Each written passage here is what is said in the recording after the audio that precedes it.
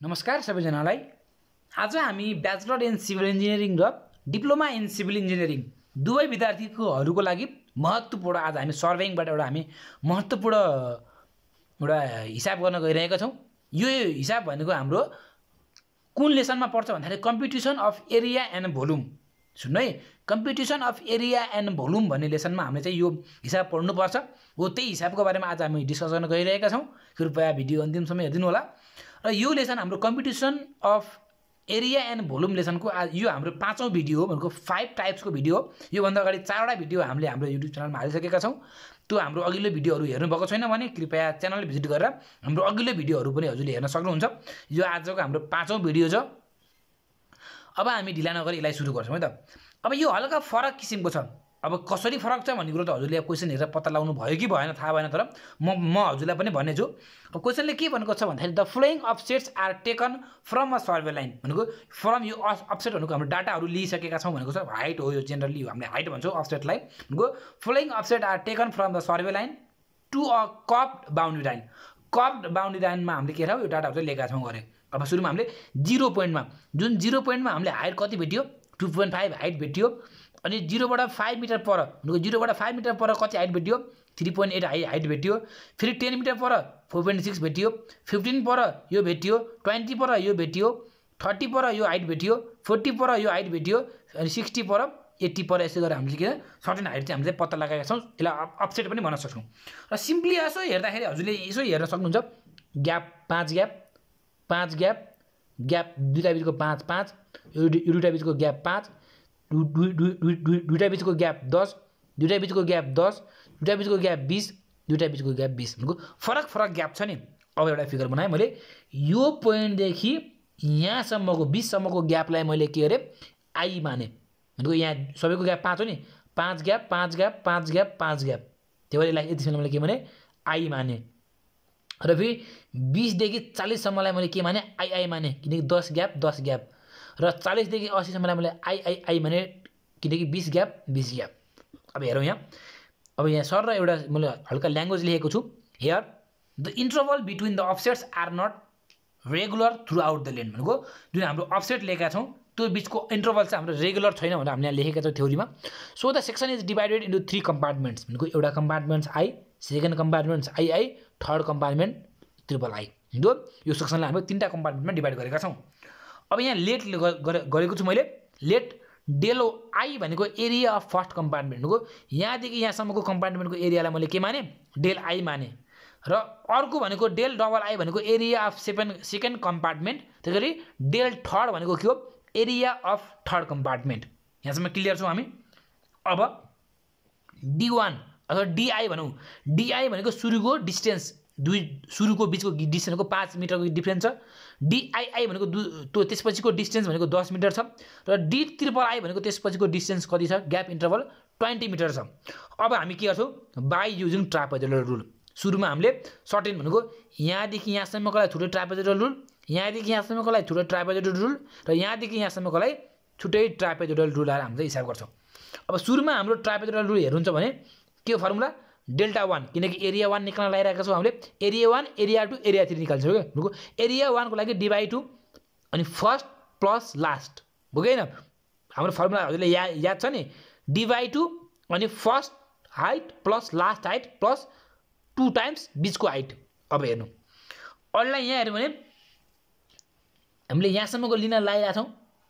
यहाँबाट यतिको एरिया हामीले निकाल्न लगाइरहेका छौँ। यतिको एरिया भनेपछि सुरुको हाइट भनेको 2.5, लास्टको हाइट भनेको 6.1 हो कि होइन। अनि हेर्दै 2.5 प्लस लास्टको हाइट प्लस ट्वाइस बिचको हाइट, भनेको बिचको हाइट भनेको यो जी बिचको प्लस बिचको 3टा हाइट हुन्छ 1 2 3टा हाइट। यहाँबाट सल्भ गर्ने क्रममा डी।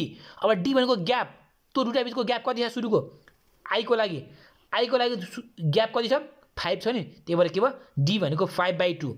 र यहाँबाट हिसाब गर्ने क्रममा मेरो के आयो डेल्टा 1 भनेको अथवा डेल्टा आई भनेको मेरो कति आयो 89.5 आयो। अब डेल्टा आई पनि निकाल्नु पर्यो हो कि होइन। अब डेल्टा आई को निकालेको फेरि त्यही हो /2 first plus last plus twice बिचको। अब हेरौँ त अब हामीले कतिको निकाल्नु पर्यो, अब यतिको। यो पनि इन्क्लुड हुन्छ है। फेरि यो त हामीले लिइसक्यौँ भनेर यसलाई एक्सक्लुड गर्ने होइन नि, यसलाई पनि इन्क्लुड गर्ने हो। यहाँदेखि ल्याएर हो यतिको हाइट फेरि यतिको एरिया निकाल्नु पर्यो। अब d/2 भनेको 10/2 किनकि दुईटाको डिफरेन्स 10 हो। First plus last plus twice बिचको हेर्दै first plus last plus twice बिचको र यहाँबाट सल्भ गर्ने क्रममा यो आयो एरिया। अब थर्ड एरिया अब हामीले कति लिनु पर्यो अब यति लिनु पर्यो थर्डको लागि हो कि हैन। अब के हो यसको लागि अब d/2 भनेको यस बिचको ग्याप भनेको 20 छ भनेको d/2 भनेको 20/2 अनि सुरुको प्लस लास्टको प्लस ट्वाइस बिचको सुरुको प्लस लास्टको प्लस ट्वाइस बिचको कति आयो यति आयो। अब delta I plus delta double I plus delta triple I जोड्दाखेरि कति आयो यति आयो। This is our total area of the given figure by कुन रुल ट्रापेजोइडल रुल भनेको ट्रापेजोइडल रुलबाट यो सेक्सनको एरिया कति आयो यति आयो। यो त अब हाम्रो ट्रापेजोइडल रुलबाट। अब जाउँ सिम्पसन रुल। सिम्पसन रुल कस्तो बेलामा परेको हुन्छ यदि हाम्रो डाटा चाहिँ अडमा छ भने अडमा मात्रै हाम्रो के हुन्छ सिम्पसन रुल परेको हुन्छ। यसमा अड छ कि इभन छ पहिला हेरौँ। डाटा 1 2 3 4 5 6 7 8 9 अड हो ल। अब चाहिँ यसमा हिसाब गर्न मिल्छ। इभन भएको फेरि गाह्रो हुन्थ्यो फेरि। अब d/3 सुरुको प्लस लास्टको प्लस 4 टाइम्स चाहिँ हाम्रो के हुन्छ भने plus 4 times even plus twice odd हुन्छ के फर्मुला। यसको फर्मुला के हुन्छ भन्दाखेरि हजुरलाई मैले पहिला पनि लेखेको छु टाइप्स 1 को भिडियो गर्दाखेरि मैले लेखेको छु d/3 h1 प्लस h लास्टको n मानौ plus 4 times odd plus 2 times even यही फर्मुला हो। अब अड अब हेर्नु यो सुरुको यो लास्टको 4 टाइम्स अड एउटा अड दुईटा अड छ 4 टाइम्स यो प्लस 2 टाइम्स यो 4 टाइम्स 3.8 प्लस 5.2 प्लस 2 टाइम्स 4.6 यही नै हो फर्मुला बुझ्नु पर्यो कि फर्मुला बुझेपछि हिसाब त ड्याङ्की ड्याङ। अब आई सुरुको प्लस लास्टको 4 टाइम्स अड 2 टाइम्स इभन सुरुको प्लस लास्टको 4 टाइम्स के भयो इभन भयो हो कि हैन। फर्मुला 4 टाइम्स अड हो कि इभन हो एकछिन रोक्नु है। फेरि यो एउटै हिसाब पनि फेरि कहिले के हुन्छ कि यो बुझ्न फेरि अलिक गाह्रो छ फेरि। 4 टाइम्स इभन है मैले अड लेखेको छु क्या सरी 4 टाइम्स इभन है त 4 टाइम्स चाहिँ इभन हो। इभन भनेको जोड ट्वाइस चाहिँ अड हो क्या। अब इभन भनेको 3.8 इभन हो कि हैन। अब हेर्नु त सुरुको बिजोड जोड यो जोड हो बिजोड जोड यो पनि जोड यो र यो जोड भयो 3.8 प्लस 5.2 भनेको 4 टाइम्स भयो। इभन भनेको के भयो 4.6 चाहिँ के भयो इभन भयो। बुझ्नुभयो। कहिले काहीँ झुकिन्छु म पनि केही छैन ल। यो पनि त्यही नै हो सुरुको प्लस लास्टको 4 टाइम्स इभन अनि यो सुरुको प्लस लास्टको 4 टाइम्स इभन। अब हेर्नु सुरुको प्लस लास्टको 4 टाइम्स इभन। अब थर्डलाई सुरुको प्लस लास्टको 4 टाइम्स इभन आयो नि।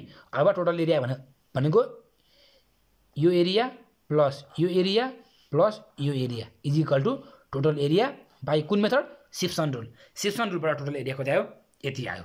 बुझ्नुभयो हिसाब बुझ्नुभयो होला। र अब एउटा हजुरलाई एउटा होमवर्कको तर्फबाट एउटा मैले सानो एउटा क्वेसन लिएर आएको छु। हजुर यति हजुरले दुःख गरिदिनु होला कृपया यसको एन्सर चाहिँ हजुरले निकालेर कमेन्ट बक्समा कमेन्ट गर्नुभयो भने म हजुरप्रति आभारी हुने थिएँ। भने चाहिँ आजको लागि हाम्रो कन्टेन्ट यति नै हो।